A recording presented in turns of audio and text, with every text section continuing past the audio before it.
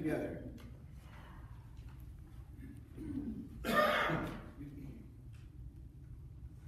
O God, powerful and compassionate, your shepherd, your people, faithfully feeding and protecting us, heal each of us and make us a whole people, that we may embody the justice and peace of your Son, Jesus Christ, our Savior and Lord. Amen. You may be seated.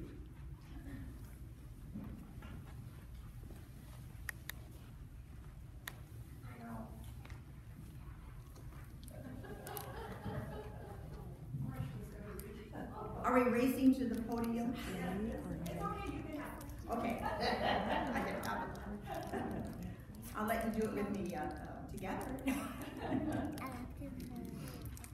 Our first reading this morning is from Jeremiah 23.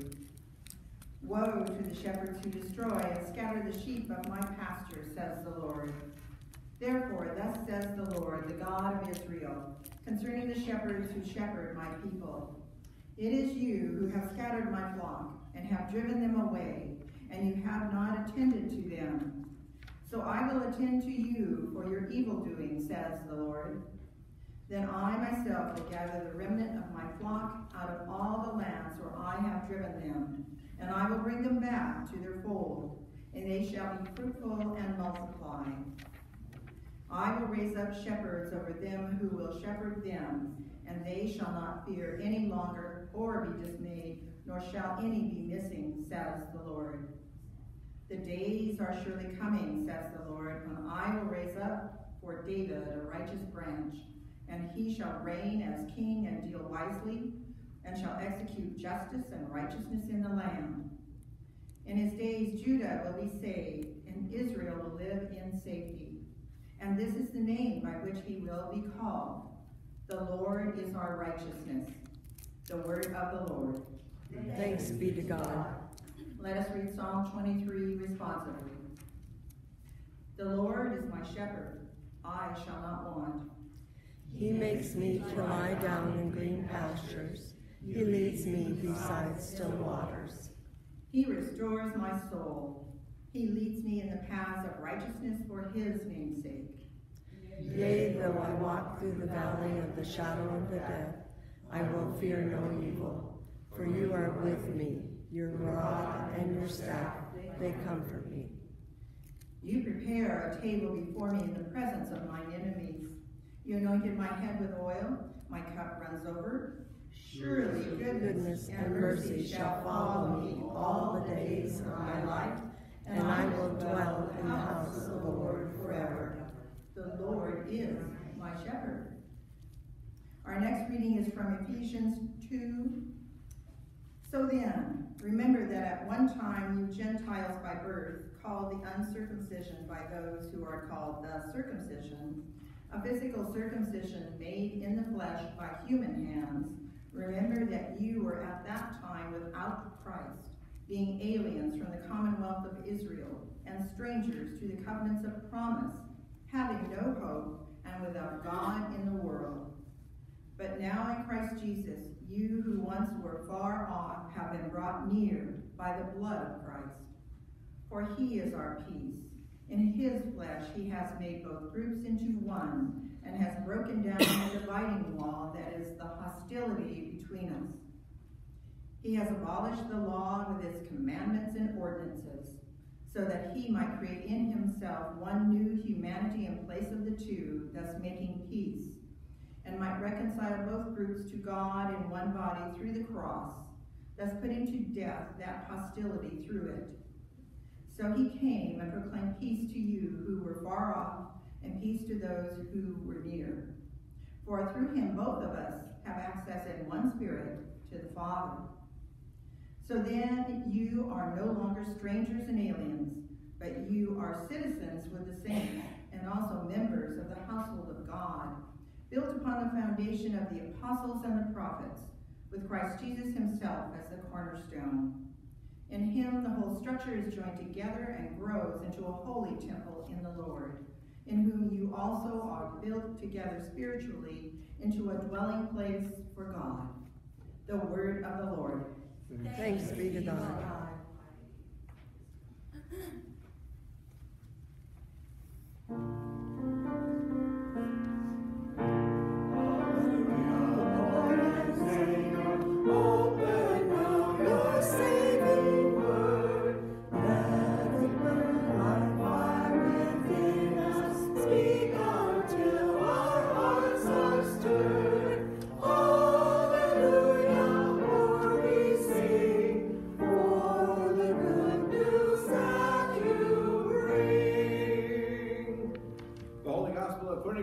Mark, the 6th chapter.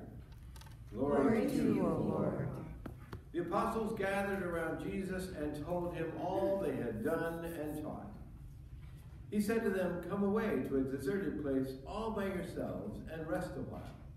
For many were coming and going, and they had no leisure even to eat. And they went away in a boat to a deserted place by themselves. Now many saw them going and recognized them, and they hurried there on foot from all the towns and arrived ahead of them. As he went ashore, he saw a great crowd, and he had compassion for them, because they were like sheep without a shepherd. And he began to teach them many things. When they had crossed over, they came to a land at Gennesaret and moored the boat. When they got out of the boat, people at once recognized him and rushed about that whole region and began to bring the sick on mats to wherever they heard he was. And wherever he went, into villages or cities or farms, they laid the sick in the marketplaces and begged him that they might touch even the fringe of his cloak, and all who touched it were healed. This is the gospel of our Lord. Praise to you, O Christ. You may be seated. Grace to you and peace to the Holy Spirit from God our Father and our Lord and Savior Jesus Christ. Amen. You just might recall from a couple of weeks ago that the disciples were sent out 2 by 2 on a mission trip where they were told to pack light. So light that they weren't supposed to have a bag, no money, no extra clothes, not even food, just wear sandals and carry a big stick. Kind of sounds like that famous saying of Teddy Roosevelt's, walk softly and carry a big stick. I think Jesus had it first. But now the disciples are back with Jesus, and they're excited about all the stuff that they were able to accomplish on this mission trip. But Jesus can tell they're pretty worn out. So he suggests, hey, let's go on vacation. Come away to a deserted place all by yourselves and rest a while. Maybe during this mission trip, the disciples have gotten a little bit of taste of what Jesus goes through all the time. The reputation of Jesus as a great prophet and a great healer has obviously gotten around. And everywhere he goes, he's mobbed by people who are in need of healing. And maybe God can handle all of that, but the disciples are not God. They're not as well trained. They haven't had as many thousands of years of practice as God has. They don't have thousands of years of practice handling the Israelites. The disciples are just mortals. They're just people. And they have trouble setting their priorities. So here they are back with Jesus, and they can't even find time to grab a snack. They need God's help in the form of Jesus to give them permission to have a quiet getaway. And I think that's what motivated Jesus to suggest, let's go on vacation. Once people knew about the power and the authority of Jesus and that it rests on other people, they swarm all these disciples with all of their desperate problems. However, it soon becomes quite clear that not everyone will be able to take a vacation. Nope. As the disciples and Jesus come ashore, suddenly they are surrounded by the same group of needy people who didn't get a chance to get healing on the other side of the Sea of Galilee. So this is when Jesus takes over. Instead of ignoring the hurting people and going on with his vacation, Jesus has compassion for them. Instead of thinking of the people who are gathered on the shoreline as an inconvenience, he says they are sheep without a shepherd. He doesn't show anger toward them because they're chasing after his disciples. He doesn't make excuses as to why today is an inconvenient time for healing because they're going on vacation. No, he doesn't turn anyone away. Instead, he has compassion for them because they were like sheep without a shepherd. The systems of their society have broken down for these people. The healthcare system is inadequate. The religious authorities have been inadequate to help. They have not taught them well, and it seems that they don't know how else to get healing. The people are hurting, and there's no relief for them, at least until Jesus shows up. Jesus shows up, and the disciples are on vacation, but Jesus steps into his role as the Good Shepherd. He starts with teaching, but he soon moves on to healing. And my guess is that the news about the woman who touched Jesus on the cloak and got healed, that news has gotten around, because many people were begging, let me just touch the fringe of your cloak. And they were all healed. Pretty soon, everyone, his disciples and the crowd alike, is experiencing what is written in Psalm 23. With the Lord as our shepherd, we have everything we need. Everything. The disciples are experiencing what it is like to be led to green pastures beside still waters. And the crowd is experiencing healing that comes from being anointed with oil in the name of the Lord. Everyone can see how the table is set. Everyone can see that Jesus sets the table with his very own self, overflowing with compassion for the needs of others. Nobody gets left out. Everyone is invited to the healing service. There are no dividing walls. It doesn't matter whether you're rich or poor, male or female, Greek or Roman, Hebrew, Samaritan, stubborn old Israelite. It just doesn't matter. If you need healing, you're in the right place. Everyone gets to experience the love of God through Jesus Christ. Everyone is led along the paths of righteousness, and everyone gets a foretaste of what it just might be like to dwell in the house of the Lord forever, where goodness and mercy are plentiful, and disease and disfigurement do not exist anymore.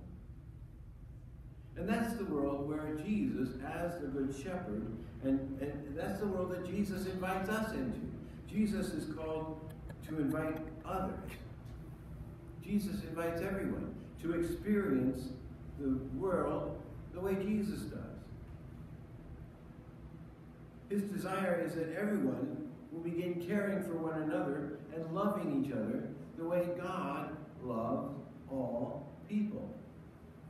As Jeremiah found out, humans are incapable of leading the way Jesus does.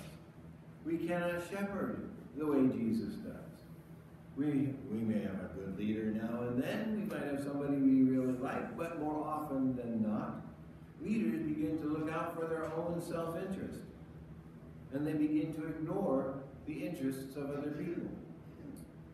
And that's when we become like sheep without a shepherd. Human leaders always let us down eventually. Religious leaders have been caught in crimes like embezzlement or abuse. Political leaders have been caught in scandals on a regular basis, whether they're senators, representatives, judges, or even the President of the United States. They all get caught in something somewhere.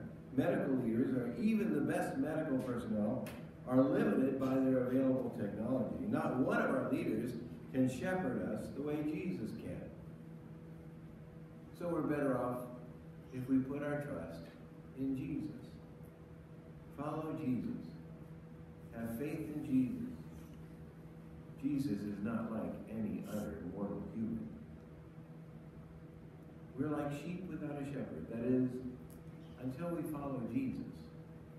When we learn to love like Jesus and accept our human companions along the way in this planet, when we are moved to compassion for those who are in need along the way Jesus is, when we are willing to care for others regardless of gender or even gender preference, regardless of age, regardless of economic status, regardless of color, when we are willing to believe that God loves all people, all of us, in equal measure, then we just might be able to build the kind of church that Paul describes to the Ephesians. We might just be able to build a church where we are no longer strangers and aliens, but we are citizens with the saints and also members of the household of God, built upon the foundations of the apostles and the prophets, with Christ himself as the cornerstone. In him the whole structure is joined together and grows into a holy temple in the Lord, in whom you are also built together spiritually into a dwelling place for God. So let us make a place where God is pleased to dwell. Let us open our hearts to Jesus, our shepherd, so that sin and divisions are washed away with the body and blood of Christ, the body and blood of Christ that we take together every week. Let us build a church on the foundation laid by Christ himself, who gave himself for us to take away our sin, and then gave us the Holy Spirit to guide us into all the truth. Let us live our lives as a living example of Jesus himself. Jesus, the light of the world, who guides others to the Good Shepherd.